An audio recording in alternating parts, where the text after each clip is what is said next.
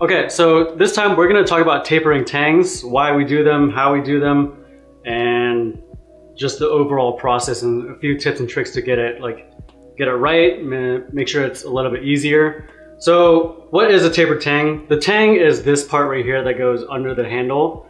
We do a tapered tang on a full tang blade, meaning you can see the tang around the perimeter of the handle.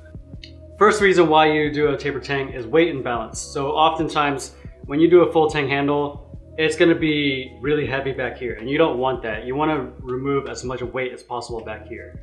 Or that's just to push the weight further towards the middle of the blade where you're going to be holding it. The second reason why we do the tapered tang is because, like we talked about in the last video, warp. So most blades that I do, they're going to be slightly warped one way or the other. And so if it's not that bad, like this blade was a little bit warped, it was warped a little bit like this. Basically, you can end up and push the tang to one side, and you can end up with a straight blade from the full thickness where it was originally warped.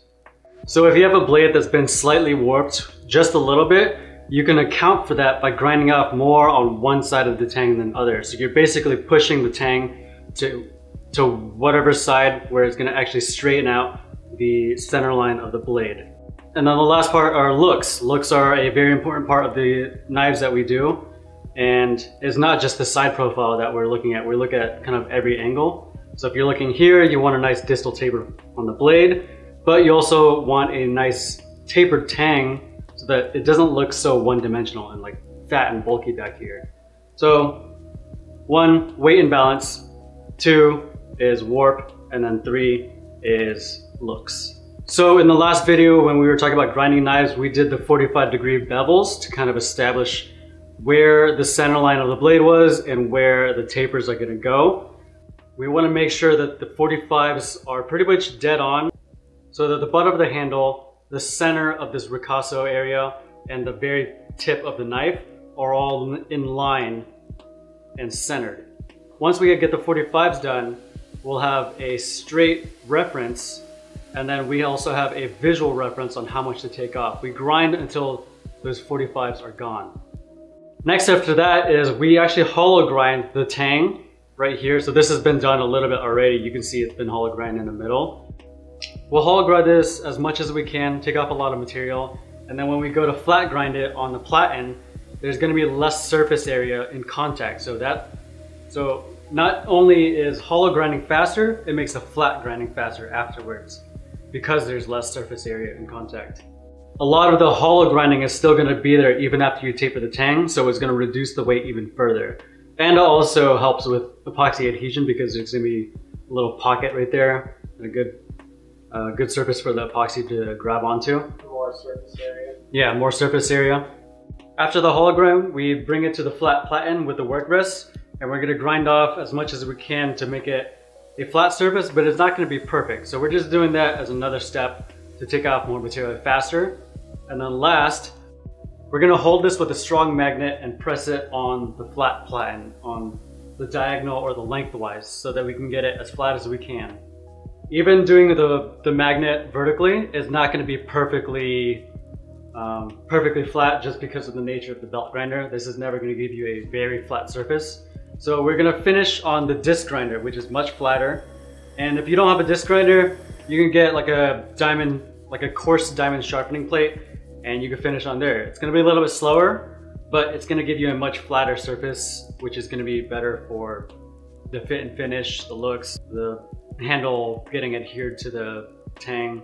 And then that's it for tapering tangs. It's pretty simple. It's a lot more straightforward than actually grinding the blade. Once you've learned how to grind the blade, like the taper tang is pretty straightforward. It's just a preference thing if you want to do it or not, but those are some of the main steps that we go through to make this easier. If you just take a magnet and ram it in there, you could eventually get to a taper tang, but you're probably gonna encounter like warp, it's gonna heat up on you. It's just not pretty. So if you follow these steps, it's gonna make it a lot easier. It's gonna make it more straightforward, and there's just less guesswork, and it's gonna be quicker. We've shown a little bit of the tapering process. This is one that we've already done already. This is just a Nikiri. You can see the ricasso is pretty thick. It's still around like 1/8 inch right here. There's a nice distal taper towards this tip, really thin right here. And then down towards the tang, it tapers to about the same. So this is, I'm gonna guess like 60 or 70 thousandths thick right here. So it's going from about 120 thou to 60 thou, like half that. Overall, it's much lighter in the tang. When you put the handle on there, it's gonna be more balanced, but it looks good to me. Like there's a nice visual flow with all of this. It doesn't look clunky and everything's straight. So before the end of this video, I just want to mention that I've officially started my Patreon. I don't like ads, I don't like seeing them, and I don't want them in my videos. We're gonna keep making videos, but it's a lot of work between me and Sam, and now we're getting my friend Jackie to help edit.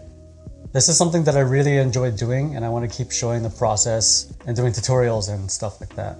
For the Patreon, we're starting a Discord for people to chat in, and I'll be doing extra videos like monthly Q&As, uncut videos, and just miscellaneous things like that. If you like our stuff and you want to help out a little bit, we would be eternally grateful. But you definitely don't have to make any commitments or be pressured to make any financial contributions, just only if you want to.